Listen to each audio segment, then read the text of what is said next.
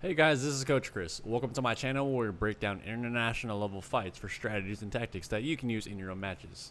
Today we're watching Jang versus Jun Bei, specifically because, well, these two are both Korean powerhouses, and because some people have been requesting, they want to see how to win as a taller fighter versus a smaller fighter. I know some of you guys are saying, well, you're taller, so you just cut, kick, and you win. But there's a little bit more nuance to that, and we're going to be going into that.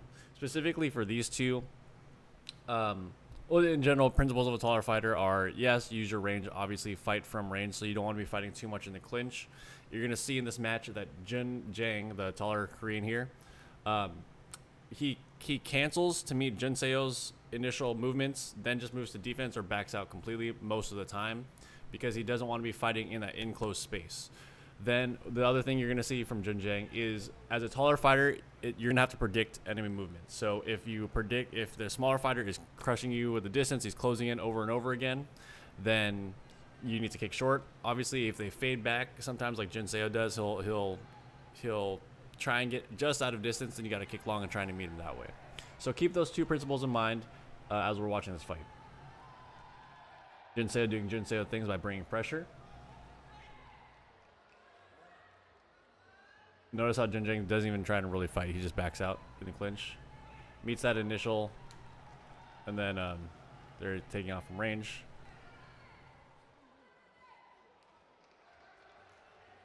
So I want you, like, really quick, just even in this clip, I mean, stuff happens. Jang's not even trying to mess with Jun Seo in the clinch.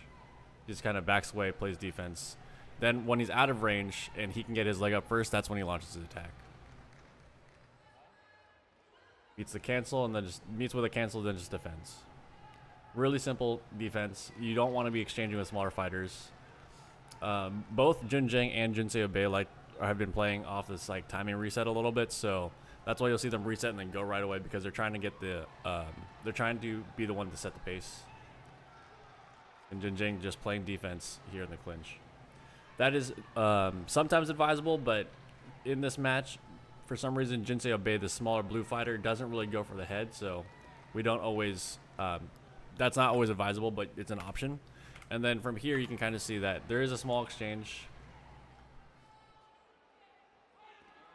He had better foot positioning there, and then goes right for the time and reset, scores another one. Cancels and backs out. So, like, this is the stuff I'm talking about here. He doesn't even try and fight him just here. Cancel. I think he's also canceling because Jun Seo can float this into an axe kick, and he doesn't want to try and deal with the axe kick. So he cancels just to negate that, and then backs off. And then kicks super long for the head because he knows Jun Seo likes to, or yeah, he knows blue likes to fade back, it seems like, on most of the kicks. So he kicks a little bit longer than normal. Playing defense, playing defense, playing defense. Playing defense. And then once it reset from range, then he goes again. I mean, there's a little Jang. Defense. Defense. Actually, sorry. I'm just saying defense. Boom. Defense, and then right when there's enough space where he can win, long range.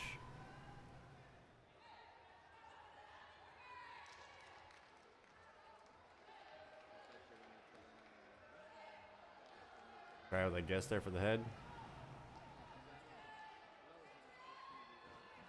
That was a good trap by Jun Seo. Unfortunately, it didn't connect.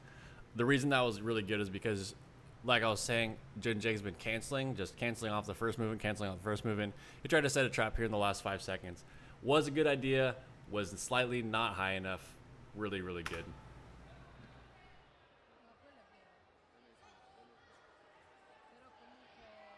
I mean, this is pretty over. In the next round, I'm gonna let you guys watch this just a little bit, because this is where Jun Seo initiates a little bit more often. Or not Jun Seo, I'm sorry. This is where Jang initiates a little bit more often. Long range head kick. Goes for the body. Is a little bit more toward pressing the fight here, using his range first.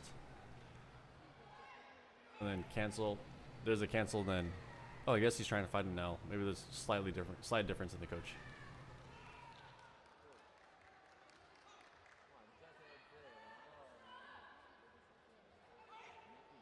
Because I canceled on defense.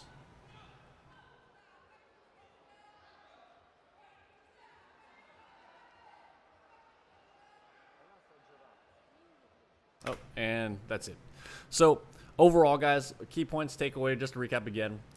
You want to keep your opponent at a distance. Obviously, it's better for the smaller fighter to fight at a close distance. You don't want to be fighting them there. So Jang canceled just to negate that first kick, then blocked, played defense until there was some distance that he had optimal distance for him. Then he would go.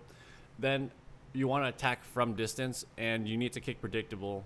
Like, you need to think about how they're crashing in on you. Are they fading out once, like Jinseo is, and then trying to come back in, or are they crashing you right away? If they crash you right away, kick short to the head. They're gonna run into it. If they're kicking long, or if they're fading back one, then you want to kick some kind of in place so it's not too predictable. But in general, you're gonna want to kick long. That sounds obvious, but you need to start. If you're a taller fighter, you need to start kind of doing that in your fight. Otherwise, the small guy is gonna manipulate your game a lot. Also, as a taller fighter, this is kind of more subtle, but Jang's also moving around with his footwork. He's not just standing there trying to cut someone in place.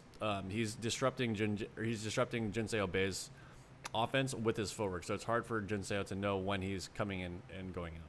So that's it for today, guys, and I'll see you next time.